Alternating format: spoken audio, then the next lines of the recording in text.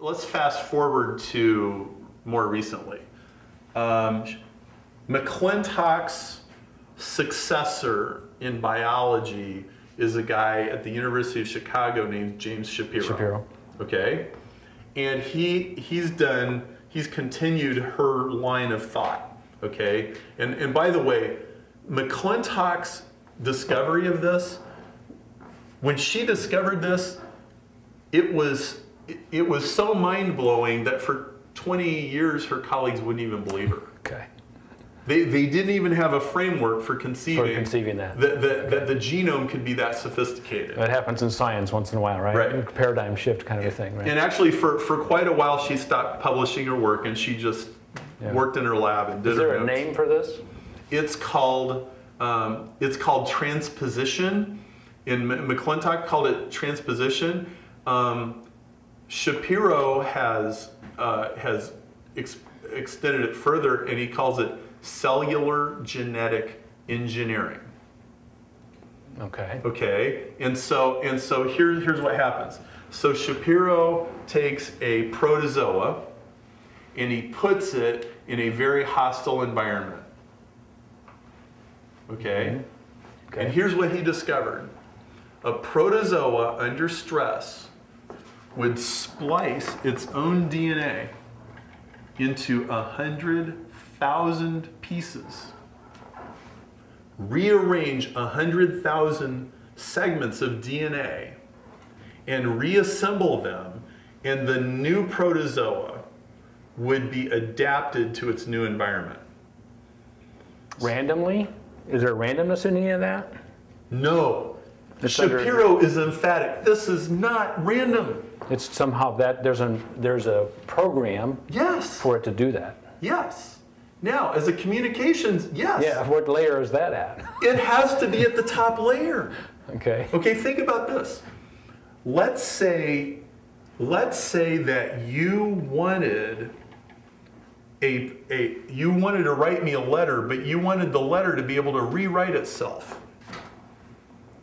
You wanted the letter to be able to, like, let's say it wasn't getting the result it wanted. If you program the ability to sense its environment and go, let's rearrange the paragraphs, let's rearrange the sentences, because we humans do that. I'm in advertising. We put an advertisement out there. It gets a certain response. We go, let's rearrange the letters, let's change the words, and let's see if we get a better response. Right. Okay? Well, he finds out, and now, is it ridiculous to think that if an author was rewriting a book, he might make 100,000 little changes?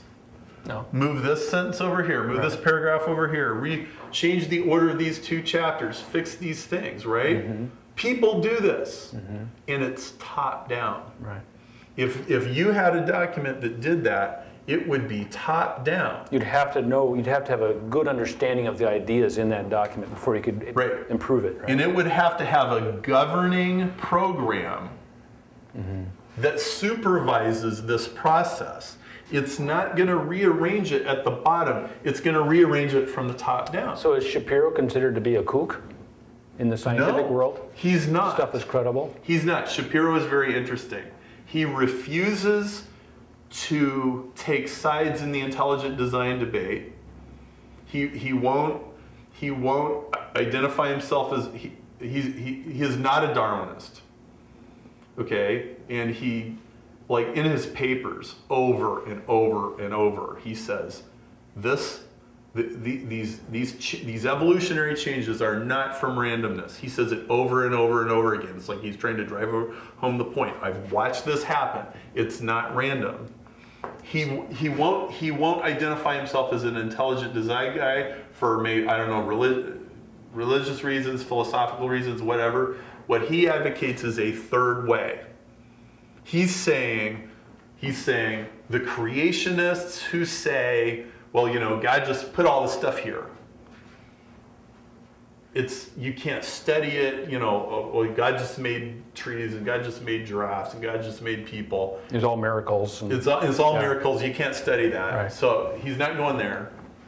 and he's not with the Darwin. He's like, there's this other version of evolution, and it's where the engineered. Darwinists would say it was all random. Right. The Darwinists are saying this happens by accident. So it's not miracles, it's not random. The third way? It's a systematic process. Okay. Now, weren't we talking about that a while ago? Yeah. Science is systematic processes. Evolution is an engineered process.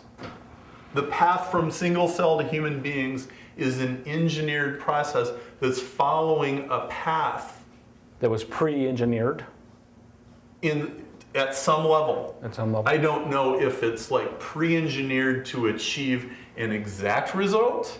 Like, we want this to end up producing human beings and this is what we're going to look like. Or if it is following its own path to get to whatever it gets to, but that it's building.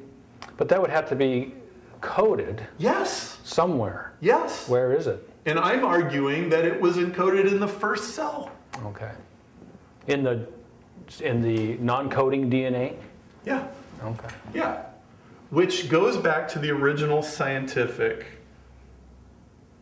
presumption of the Middle Ages, which was God created the universe with fixed discoverable laws and set it in motion so it was free to unfold without him having to tinker with it all the time.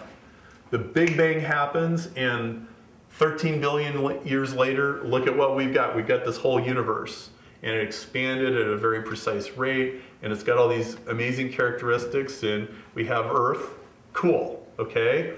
And I say, and 3 billion years ago, there was a singularity, and then life unfolds and goes on its path. That's the second singularity you've introduced. The second singularity, and look, now we have this living things, and we have they fill every ecological niche and ecosystems and food chains and all of this, and it's all from the original program. So the original program, the information was coded that unfolded through evolution over a long time. That information was encoded originally in the first cell. Yes. So. And that's the second singularity. That's the second singularity.